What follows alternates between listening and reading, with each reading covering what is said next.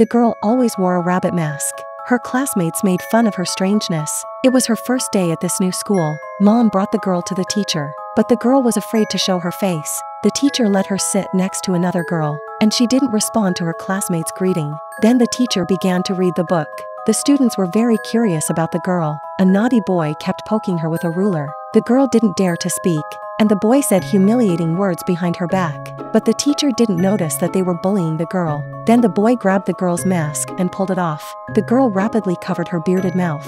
The students laughed at her. Then the teacher prevented them from disrupting the class, and the girl still covered her mouth. The other girl tapped her. Her mouth was painted with a mustache. The girl was shocked. Then more and more children picked up crayons and drew different mustaches on their mouths. The girl and her classmates smiled happily, apart from the boy who bullied her. Then the teacher noticed and rushed to stop them. But then the announcement came. The kids were going to take a class